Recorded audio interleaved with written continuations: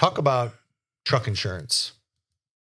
In terms of truck insurance, you got to have it, and that's a cost factor. And really, there's two. I mean, and within truck insurance, there's two things that most companies that's going to be required. You have to have general liability insurance. Mm-hmm. And we won't get into the weeds because we're not insurance people. And we actually have an insurance group, Bulk Insurance Group, that handles truck insurance. We'd love for you to check that out if you're out there starting your business or even have an existing business to quote. But typically, you'll have to have general liability. Typically, that's around $1 million, could be more than that. Yeah. And then you'll have to have cargo coverage. So the general liability is if you get in an accident, you're covering that people. The cargo, obviously, you're covering the your physical damage. And physical damage, yeah. That's another one. So 3 components there, and even liability split into your general liability per occurrence and your overall aggregate liability, which is most people do for 2 occurrences. And after that, the policy is played out. You have to go reinsure if you got 2 claims pending where it locks up that liability trove. And I knew someone that got in that situation. He had one truck. He got in an accident. It was out in California. They basically locked up his liability pending the outcome of that claim. He had to go to another insurer, get a second policy so he could keep operating.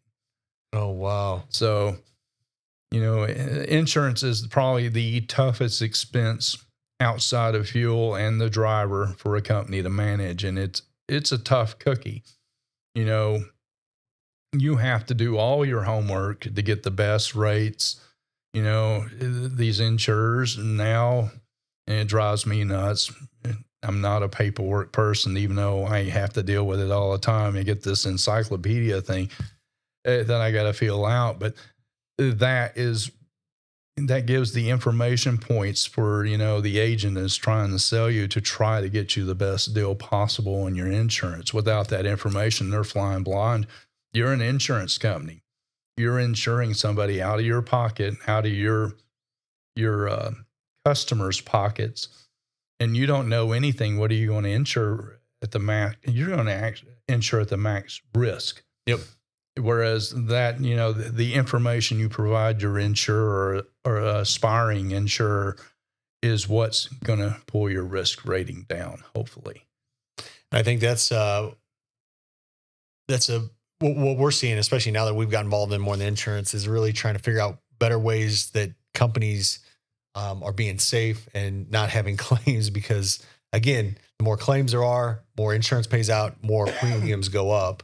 And again, we had a company in here talking about that a couple episodes ago, but it's really trying to make sure, heaven forbid you have an accident, but like trying to do everything you can to make sure that you're safe. Even the drivers that you're hiring have good and safe records. Yeah. And, even the unforeseen happens, be it a chain of events. A driver has a medical event. I read an article about a driver at a medical event, went in the median in Kansas.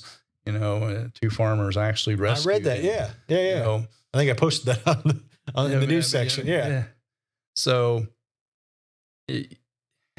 insurance, an accident is something not planned, and insurance is protection against something that is not planned, because nobody is planning on wrecking their truck normally. Yeah.